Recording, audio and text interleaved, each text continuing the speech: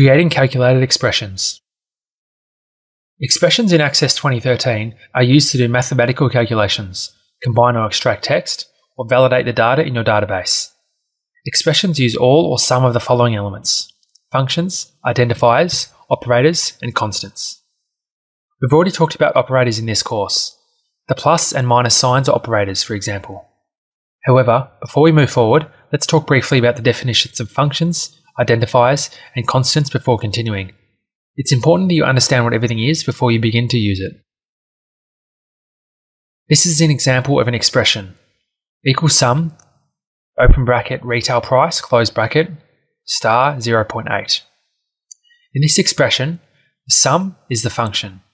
The retail price, inside the square brackets, is the identifier. The asterisk or the star is the operator, and the 0.8 is the constant. A function is defined as a procedure that returns a value that's used in an expression.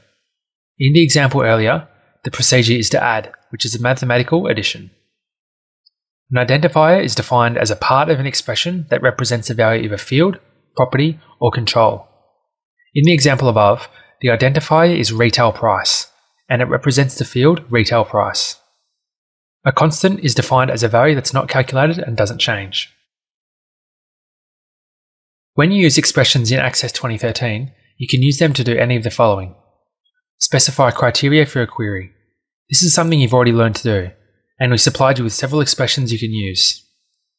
Create validation rules. A validation rule controls what users can enter into a field. Calculate values that don't exist in your database. For example, maybe you want to calculate the total amount of orders for one customer. Set default values for fields and/or controls. These are the values that you see when you open your table, form, or report.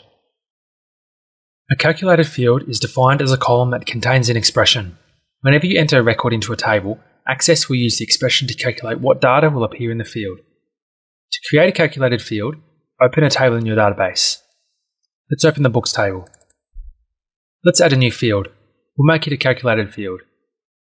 Click in the arrow in the Click to Add field, and then choose Calculated Field from the drop-down menu. Now you can choose what type of calculated field you want to add. It can be text, number, currency, yes or no, or date or time. Since your table contains a lot of text and not many numbers, let's choose text. The expression builder then opens up. You can use the expression builder to create calculated fields or expressions for records. Here you can see the expression builder window. Let's learn how to use it in creating a calculated field. Although you can use the expression builder for any expression you want to create anywhere in a table, query, or other area. Let's learn how to use it. The upper section of the expression builder is called the expression box. This is where you put together your expression. The 3 columns below the expression box are where you can go to construct the expression. If you want, you can type some or all of your expression directly into the expression box. If you go to the first of the 3 columns below, you can choose an expression element. If you'd like to see the month value for a publication date, you'd first expand the functions group, then select the category, and then select the value. Let's select month. Double-click the function to add it into the expression box. Now you can fill in the values. Click on the word date to highlight it, and then type in the value. Type in the word publication date with square brackets surrounding it to indicate the field.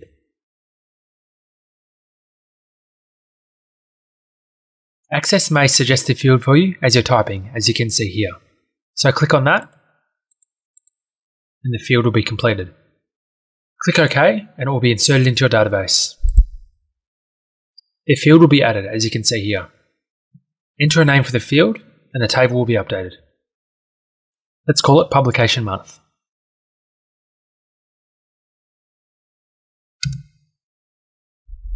Once again, if you can't see the full width of the field, you can make the column wider.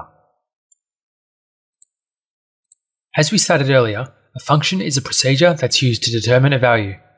The concept is simple, but learning all the functions can be overwhelming and is almost impossible.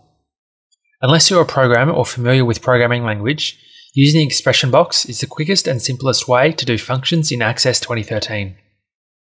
In addition, Access 2013 explains what each function is at the bottom of the Expression Builder window. To see all functions for Access 2013 and what they do, as well as use them in your spreadsheets, click on Functions in the first bottom column and then click on Built-in Functions. To use a calculated expression in a query, open a query.